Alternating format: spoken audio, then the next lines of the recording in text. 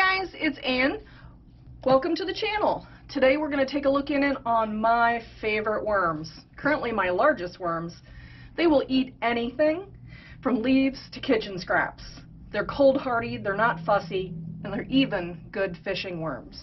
Alright, so last time that we were in here, I fed them the weirdest things ever. So stick to the end and see what they did with all of the weird stuff like the olives and the pomegranates and the cranberries and the cut flowers. It was a very large feeding last time, 25 days ago.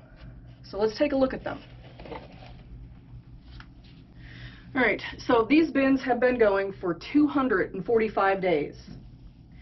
This bin here was started with cocoons only, 500 of them that I purchased from Emily the Crazy Worm Lady in 2019.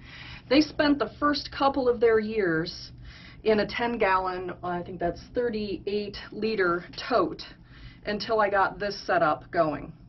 And so since July of 21, they have been in here. You can see the top looks really dry where I didn't have that lid. So I'm probably going to have to make a more concerted effort to cover this up. We still have the furnace running from time to time. So let's kind of just look and see what this older side is doing, because this is where we started the wedge. We started putting all the food right over here, and then we just built our way on. Now you can see this is a nice big worm. Yep. So now that they're in this larger container, I think they are starting to pick up a little bit of size. Now these are just European night crawlers. Oh look, my avocado's growing. If you're new to the channel, I tend to allow whatever grows out in my bin to continue growing out. Let's see, and if you watched the 55-gallon blue bin the other day, you'll know I did give another reason for my persistent fluffing of the bin. I was reading one of my textbooks and it stated that you can actually get a buildup of CO2 and ammonia in the bins, and that can actually kill the worms. I don't think I've ever smelled ammonia, but you know, maybe there's particular kinds of food or bedding that might do that.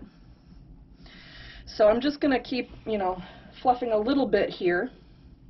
Now this bin here in particular has quite a bit of coconut coir, because when I harvested these worms originally, I had a problem bin that was getting really sticky and really wet and it would not dry out. So I kind of took the nuclear option and water harvested them, which just means that I, you know, put them in a sieve and ran water through them. If you want to see that, I can link that video. So I'm still kind of plugging through here. This is the almost finished end. Now this pile right here is actually almost a foot deep. If I go all the way to the top, it's a foot deep. But we're not going to leave it like that until we have to. My goal is to start harvesting these bins in about a month. There is a swap meet for plant people, and I called them and asked them, I said, can I, instead of bringing plants, can I bring like worm castings and stuff? And they said, absolutely, whatever people would want to trade for, you can bring. So I am going to bring some of my worm castings, maybe even some of my worm cocoons. So I'm just kind of looking through here. It does look a bit dry. Just in general, I think it's a bit dry.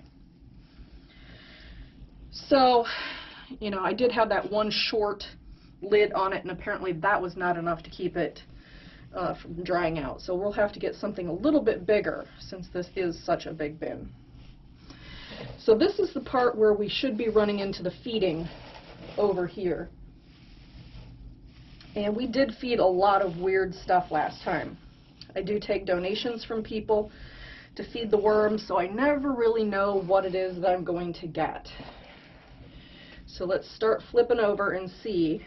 It was 25 days ago, and not really sure. I mean, I know that we put some flowers in here. I think there was some carnations from a flower arrangement in here. There was, I don't even know what all there was.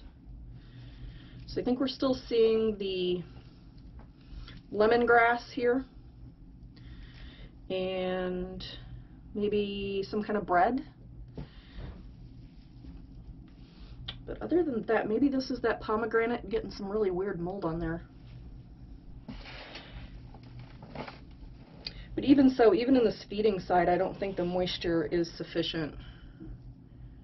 Yeah, not really sure what that is. Some kind of a citrus, I think.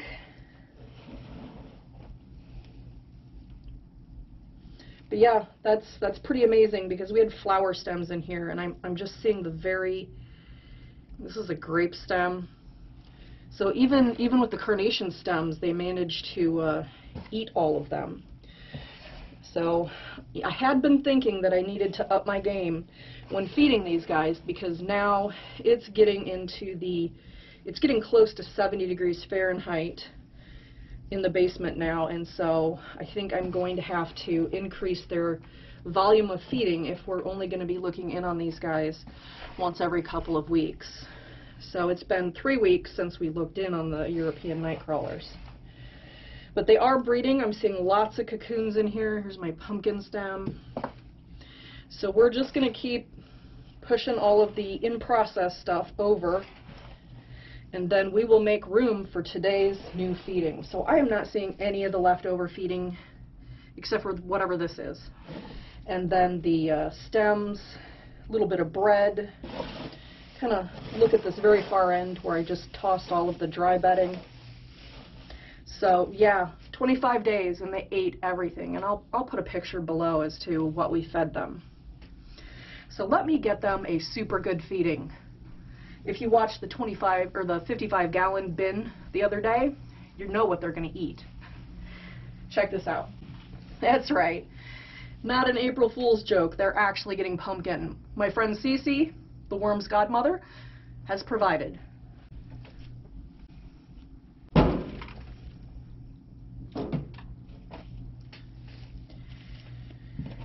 And we are going to go big.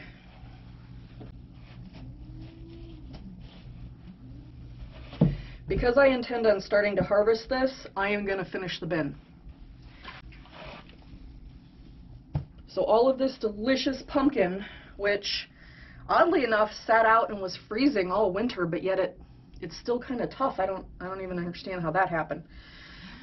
So this is the part that we will start harvesting next time, and then this is something you don't actually see very often. What you have here is the end of the wedge. So I'm going to give them some bedding. Normally we don't get to see this part because blue is so much longer. I don't think I ever really get to the end. But this one here we are. This is what the end of the wedge looks like. I'm going to give them a very, very good, healthy feeding of bedding here. This is my prepared bedding. It has paper and cardboard and coconut coir, and then a handful of grit and also kelp meal. The water that I use to start the bins is usually tea from the worm castings, or I just put straight up worm castings in there. Then I let it age, usually for a couple of weeks if I can help it. The kelp meal and whatnot will actually help the breakdown of the fibers and everything in here so that the worms can get at it a little bit faster.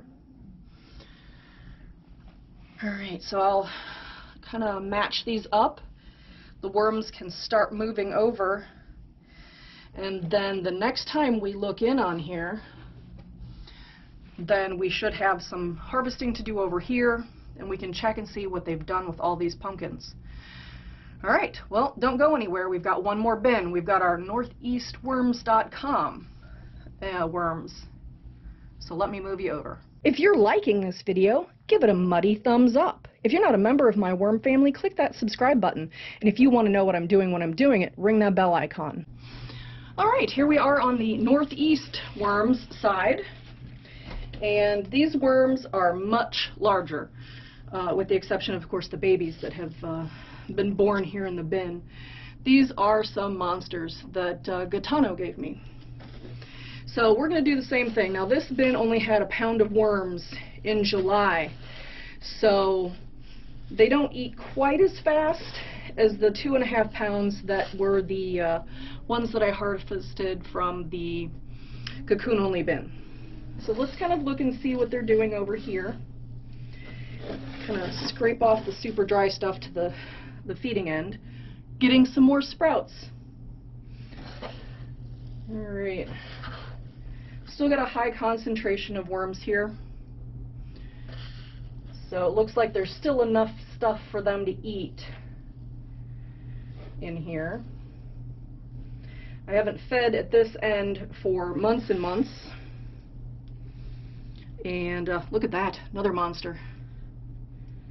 But yeah, they, even though there's not fresh food down at this end, they will still hang out down here and reconsume things.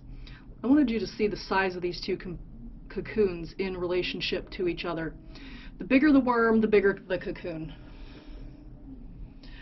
Look at the size of this cocoon. That is nuts.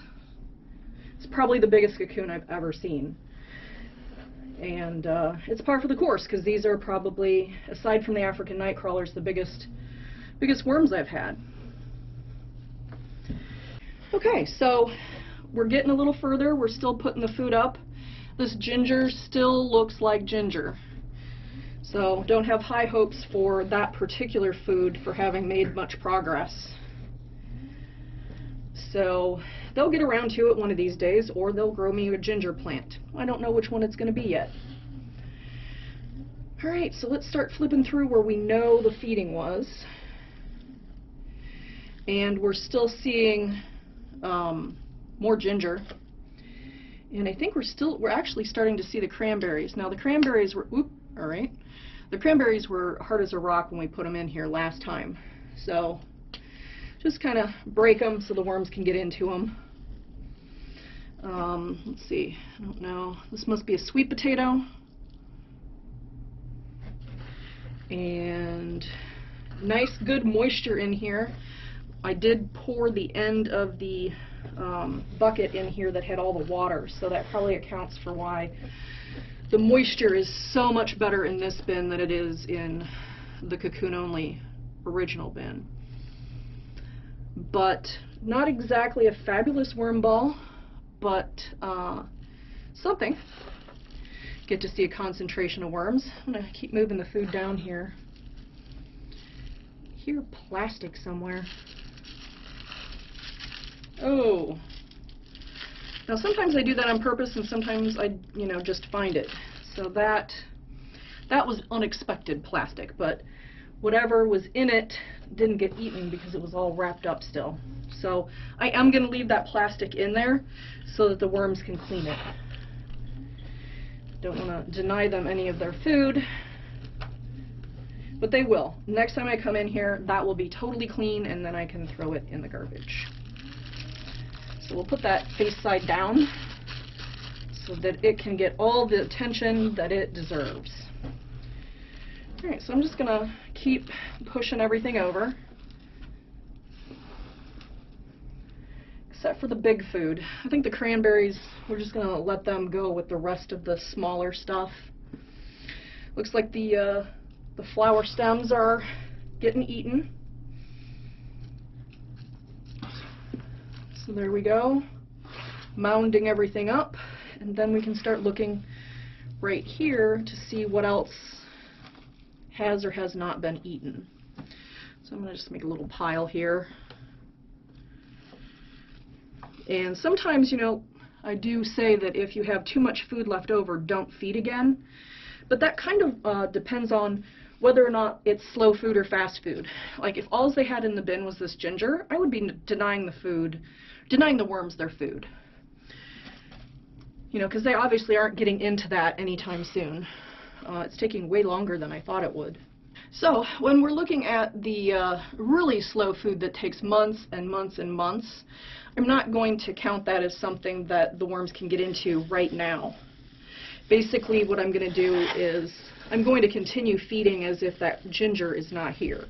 Otherwise the worms would be not having any decent food to eat.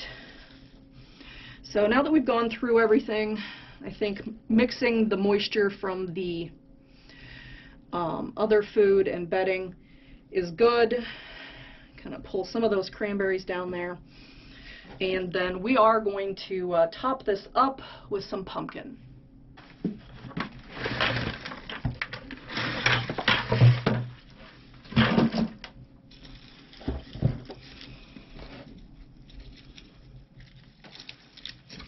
Okay, so we have got quite a bit of pumpkin here over quite a large area. So we have a lot of pumpkin over a large area, but when we come back in, we can scoot that down as well.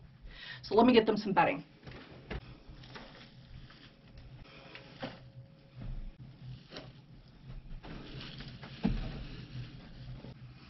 All right, there we are. The European night crawlers have had a huge, huge feeding, thanks to CC and the pumpkins. And next time, of course, this won't be ready to harvest, but we can scoot everything down that has been finished. If you want to see more about my European night crawlers, I have a playlist you can watch over there right now. Or if you want to see the water harvest I was talking about, I'll link it over there and you can watch that right now.